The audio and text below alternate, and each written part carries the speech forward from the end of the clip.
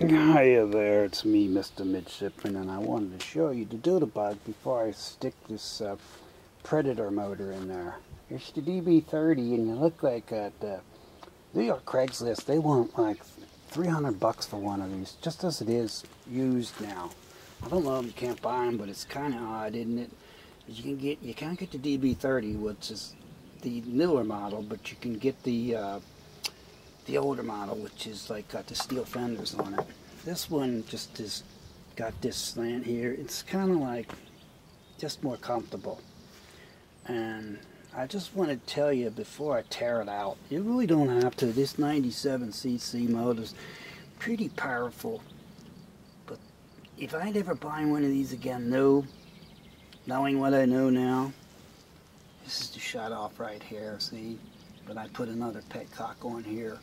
I wouldn't do any of that stuff first. The first thing I do is stick one of these clutches in it for $50. Because, and I definitely wouldn't let any of my fat friends that weigh over 150 pounds ride it. So you go like, ha ha ha ha ha, why didn't you stick it in the motor? Why? Why stick the other motor in? This one just rides me around just fine. I'm like 150 pounds and my girlfriend's like 125 pounds. It's like, duh, why should I worry about it? Also, then you get on here, you'll feel like it's kind of built for like 9 to 11-year-old girls stock. It's just putts along. I mean, it's very safe. It's built for like 9 to 11-year-old girls and parents that have at least an acre or two of grass to ride on, because it goes to 5 miles an hour top, so they can putz around in the yard, and if they fall off, it's much safer than getting themselves all caught up in that bicycle spokes and stuff, you know. You know, it's not as high as a 20-inch bicycle that they would normally ride, and they don't have to pedal, so also even me, because it's a rigid frame, you have to stand on these pegs when you go over some bumps, because it will bound your kidneys or whatever, all that stuff. So there's a handle on the back here, see? That's what's so nice about these, the first mini bikes. They didn't use that. And see, look, I can just pull it up like this by the handle, see? And right here, you want to replace this clutch with a $50 clutch, as I'm showing you right now from HotRodMiniBikes.com. Other than that, here's another place, OldMiniBikes.com. That's where you can get all the parts. Like just about anything for any kind of motor that has to do with OldMiniBikes.com. So yeah, that's what I would do. I would just like, after you spend $300 for one of these that I can do, you can see, I bought mine brand new. And also, this is the original chain. And it has stretched about that much. So you want to get a link remover for the chain, because it's not one of those pre-stretched racing chains like on a go-kart, and it will stretch. But once it's pre-stretched like this much, it's pre-stretched. And you can sell it to some go-kart nut for 20-some bucks. But it's the original chain. And right now, you can slide the engine forward and backward. And I had to slide the engine all the way backward just to get it on. See, there's the master link. And what I'm going to show you is how junky this clutch is. Unless, like I said, you're a 9 or 11-year-old girl, it might last you quite a while. It only lasts me about half an hour. And I'm going to show you right now what happens when you let fat people on it. Yep, and they already know that. So if you let them on, you know damn well they're just going to ruin it, because they're having fun breaking your stuff, because you were dumb enough to let them. See this? Where the daisies are. We're going to come up over this to the daisies.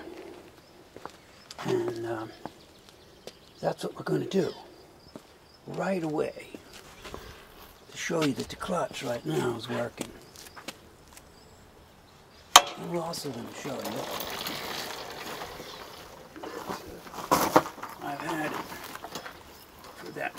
motors.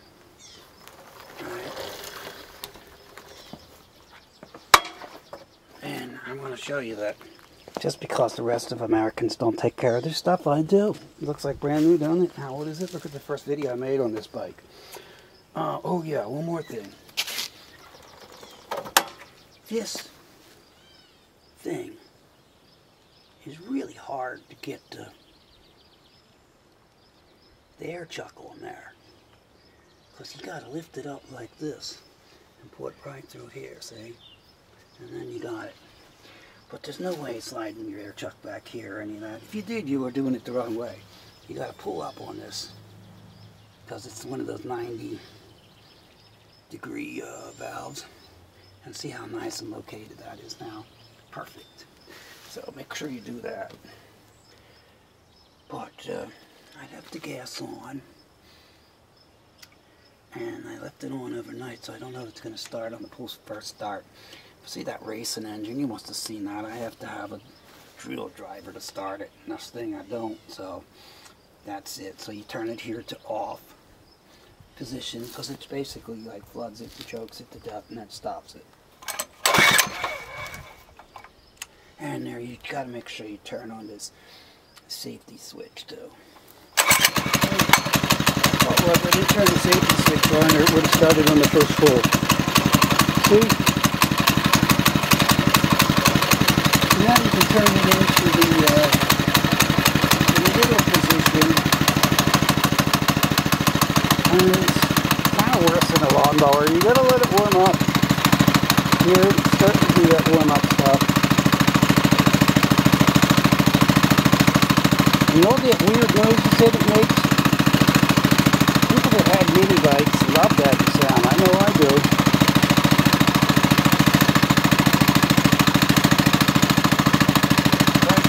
Mini bikes like this. I'll give you the link to it, the Hot Rod, what's it called, the Hot Rod magazine there. Big thing now. People in California just for the chroming the frames, coating the wheels, putting customers on. I mean, they build these things worse than them Harley Davidson wax shops, you know? Spend all kinds of money. I got you one thing. Here's one for you Californians. Because I'm a wax shop too, you know? So, how about dual Predator motors, one up to the other one? Boy, that would really, you'll see. I'll send you the link.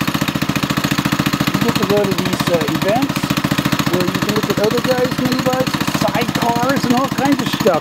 You go there with dual motors. I believe they're going to love that. That's one of a kind, too. So, like that sound? It's just so mini bike, isn't it? Now, here's what fat people will do to the mini bike. Intentionally, too. You know, I'm thinking about it, but if you get my age, you'll see it's intentional. Act like they're trying to get up this hill here, and they won't. You gotta get some inertia energy up to get momentum to go over it. You just can't sit here and do this.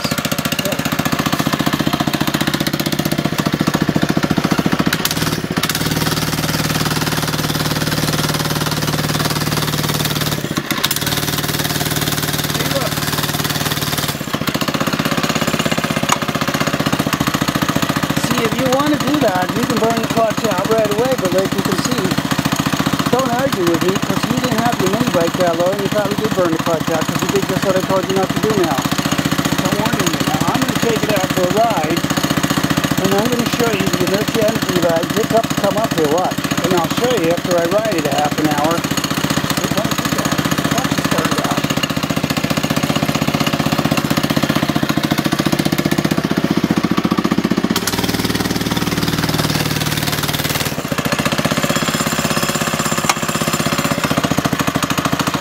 But that troll guy, he doesn't get nothing. He doesn't even know how to use his Android camera to make a video yet. Or how to even put anything up with his avatar image of himself. That's bullshit. Don't listen to those people. Everything they gotta say, take with a grain of salt, because they're trying to set you up. I do that again just to show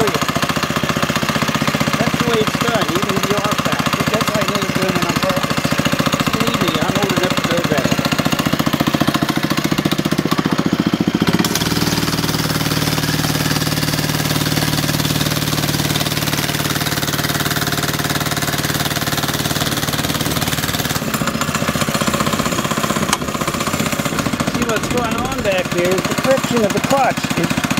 I don't know if you know, friction creates heat, and they're burning your clutch up for you. Then you'll sit all summer and you won't have a mini bike because nobody's going to buy your clutch. That's why I buy that clutch right away, because it's a good clutch. They're not American made or something, and they cut for a 5/8 shaft that this has.